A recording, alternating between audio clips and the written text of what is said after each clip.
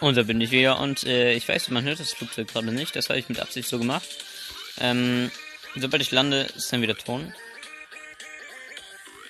Ja, ich glaube, man hört das Flugzeug nicht. Es ist nämlich immer so laut und dann überhört man einfach meine Begrüßung quasi. So, ich muss erstmal gucken. Ich bin ja gerade in der Solorunde und muss erstmal gucken, wo ich rausspringe. Ich gehe mal dahin. So kleine Städte sind immer gut für Loot. Ich weiß nicht, ob ich da schon mal war. Ich könnte mir ja auch mal andere Orte zeigen und sowas. Also, ja, vielleicht fahre ich gleich mal ein bisschen rum, wenn ich ein Motorrad finde. Jetzt aber ist es zu Anfang immer erstmal wichtig, eine Waffe zu haben in so einer Stadt. Sonst, ja, kann die Runde ziemlich schnell vorbei sein. So, ich weiß noch nicht, wie lange ich überlebe. So eine Runde dauert nämlich 20 Minuten und dann teile ich das einfach in der Mitte, wenn ich es bis zum Ende schaffe. Wenn ich so lange überlebe quasi. Jetzt brauche ich aber wirklich erstmal eine Waffe. Ich habe ja eben gerade schon einen gesehen. Und da ist die Musik wieder aus. Ja, okay, ich schnapp mal. Okay, warte. Nice. Ich schnapp mal kurz. So, Musik ist wieder da. Für mich ist das Schneiden zwar nervig, aber komm, was soll's.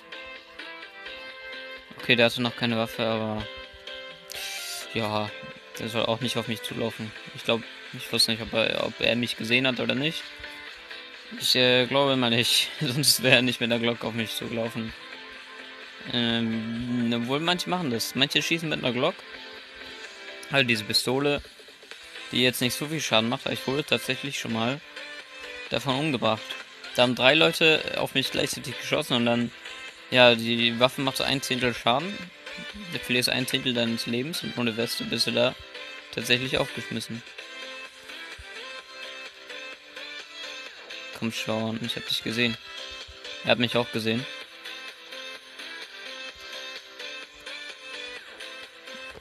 Ich weiß nicht, ob er jetzt hinter dem Baum wartet. Nee, tut er nicht.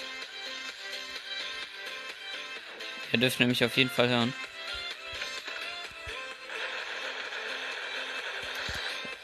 Ich weiß, es ist schon ein bisschen mies, wenn die noch... Okay, da bin ich aus Versehen rausgetappt. Sagt man ja so, ne? Kommt hoffentlich nicht wieder vor. So, was ich sagen wollte, es ist ein bisschen unfair, wenn man die Gegner gleich zu Anfang tötet, wo sie noch nichts haben. Aber sobald die eine Waffe haben, gehen die auch auf dich. Also ist das, ja, weiß nicht. Ups, da habe ich aus Versehen geschossen. Manchmal kommt man da einfach drauf auf dieses Schusssymbol quasi. Ich nehme diese Runde eine SMG, also die OMP in diesem Fall. Ich weiß, sie ist nicht sonderlich gut, aber ich mag es tatsächlich sehr. Alter, was?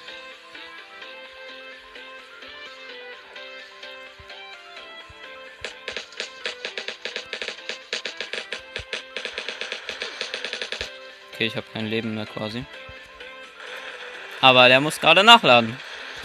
Das war absolut knapp. Action pur, ich sag's euch.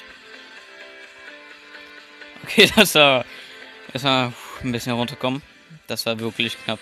Ich hatte so Glück, dass er gerade nachladen musste. Und da konnte ich ihn ganz easy umlegen. Dann nehme ich mal den kleinen Energy hier. Hoffentlich reicht er. Und dann, ja, ich habe kaum noch Muni für die. Nehme ich mal die automatische Shotgun. Obwohl ich mit Shotgun ein bisschen schwer finde in diesem Game. Weil es, der hatte auch die automatische. Ja, okay, dann verstehe ich das mit dem heftigen Schaden, den er bei mir angerichtet hat. Also mein Leben, ich hatte ja kaum noch was. So, wo war ich hin? Was wollte ich gerade sagen? Shotgun. Also wenn du so einen Gegner anvisierst, folgt das Fadenkreuz ja den Gegner. Auch wenn du es nicht willst. Das ist ein bisschen nervig bei 2 Gegnern. Und bei Shotgun, die folgt so langsam, dass es wirklich schwer ist, damit zu treffen. Wenn der Gegner stehen bleibt, ist es einfach, aber wenn er sich die ganze Zeit bewegt, hast du damit echt Schwierigkeiten. Und deswegen, ja, nehme ich lieber so Sturmwaffen. Da kannst du einfach so ein bisschen rumstreuen quasi, wenn er sich bewegt. Und ja, das ist dann so meine Taktik. Mit Sturmgewehr da einfach reinlaufen. Aber Autoshotgun macht extrem Spaß, weil du einfach wirklich dauerhaft... Ja, du kannst einfach draufhalten auf das Schießen und dann kann einfach 7 Schüsse hintereinander und der Gegner ist einfach tot danach. So. Und dann, ja, hast du gewonnen, das Duell. Ich weiß aber nicht, ob Sniper so ein guter... Okay, warte kurz. Er kommt nicht rein, okay.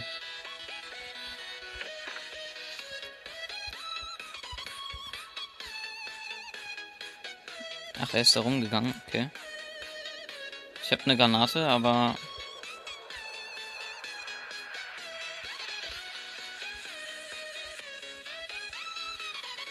Er geht gerade die ganze Zeit auch ums Haus rum. Okay, das wird jetzt ein heftiges Duell. Ich habe keine Ahnung, wo er ist.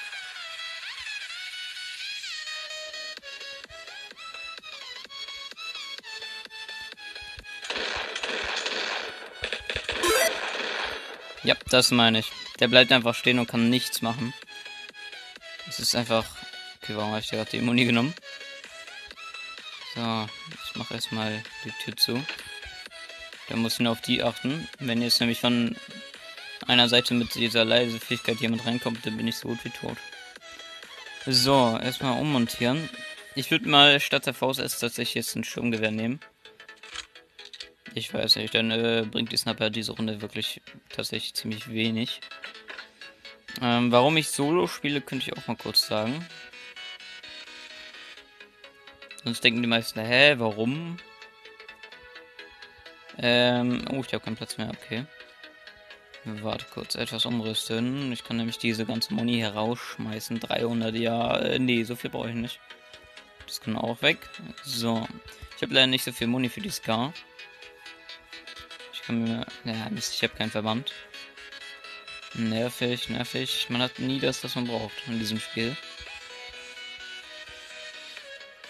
So, Granate.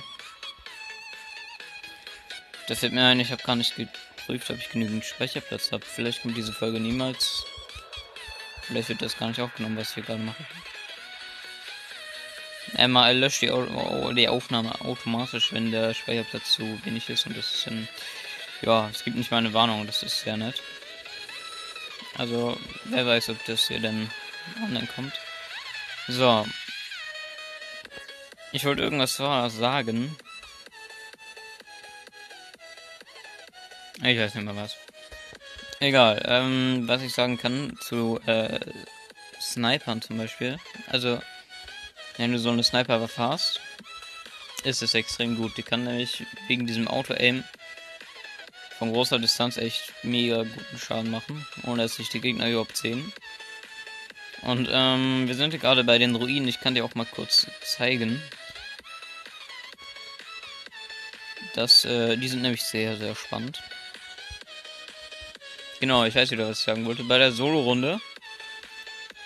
Also ich finde, das ist tatsächlich ein bisschen spannender. Da kann nämlich von jeder Seite ein Gegner kommen. Die sind nicht im Team. Also du erschießt sie und die sind einfach tot. Die bleiben nicht liegen. Und die können von überall kommen, weil die halt, ja, die müssen halt verstreuter sein. Weil die nicht im Team rumlaufen, oder das ist dann, hat mehr, finde ich. Wenn du weißt, ja, da könnte jetzt ein Gegner kommen, hinter dir könnte ein Gegner kommen, der auf... Also wenn du jetzt so rumläufst, und von rechts kommt ein Gegner und von links, kann der von links trotzdem auf den von rechts schießen, weißt du, was ich meine? Die schießen sich gegenseitig trotzdem ab. Das ist dann extrem cool, oder? So einem Gefecht, wo dann 3 Leute aufeinander gegenseitig schießen. Hatte ich zwar noch nie, aber ich stelle mir das ziemlich cool vor. So, hier ist glaube ich... Oh, da ist ein Airdrop. Ganz schön in der Nähe. Da sollte ich mal lieber auf Gegner achten. Ob nicht irgendwo jemand schon darauf gewartet hat. Oder die Sniper ausgepackt hat und darauf schießt. Da zielt er.